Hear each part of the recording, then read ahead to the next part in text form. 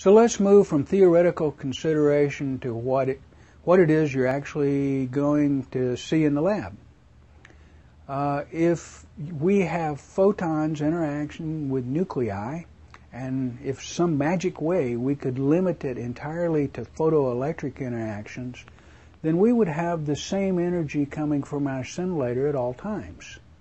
Alas, in real life, the photons from the material sample will be absorbed, some of them, so you will not get the full energy back out.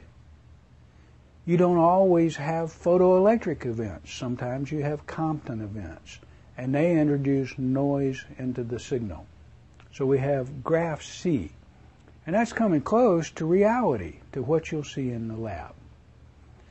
Let's look at a actual gamma spectral and look at the spectral features one by one.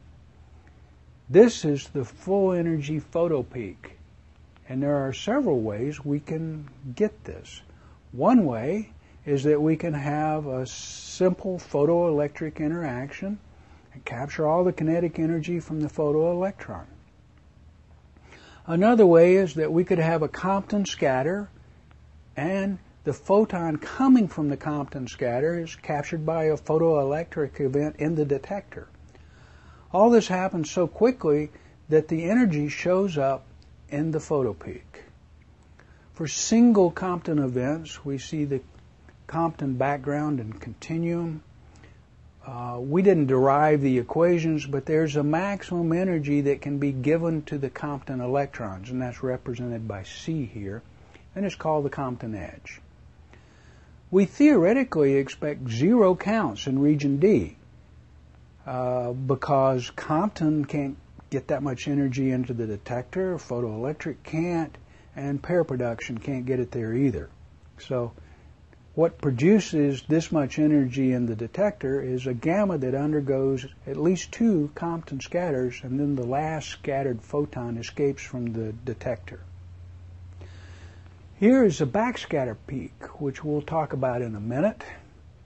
F is, way over there, is the energy from higher energy gamma rays from background, and G, over this way, is the electronic noise.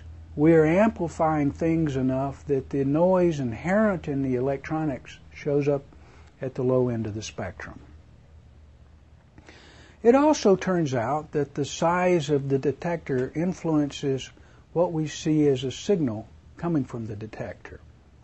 If we have a small detector, the photoelectric reactions will produce electrons, and almost always we will collect all of the electron energy because the range of electrons in solid is on the order of a few millimeters.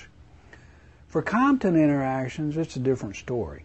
We can presume here that almost all of the Compton scattered photons escape, so we gather no useful information from Compton interactions.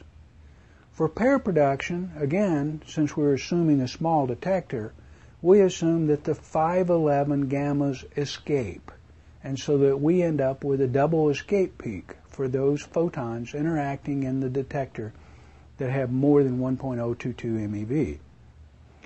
This double escape peak is set down from the gamma energy by 1.022 MeV. If we have a large detector, what a different story it is. Now we win at everything. As before, photoelectric events are captured. After an initial Compton interaction, the scattered photon undergoes multiple Compton scatters until the last scattered photon is in low enough energy, they're finally soaked up by a photoelectric reaction. All of this happens so fast that this signal appears as a full energy peak. Pair production, it's the same game. A gamma has a pair production event, and the 511 keV photons are both captured within the detector, and so everything shows up as a full energy peak. How come we don't make all of our detectors large? Because it's hideously expensive, that's why. And there's some serious engineering and resolution problems as the detector gets large. In the real world, we live with neither the small-sized detector model nor the large-sized detector model, but somewhere in between. Almost always, we capture the photoelectric events. We lose some of the scattered Compton gamma, but not all of them. In pair production, we sometimes lose one of the 511s. Sometimes we lose both. Sometimes we capture them both. This graph shows the resulting spectrum that is similar to what you'll see in the lab.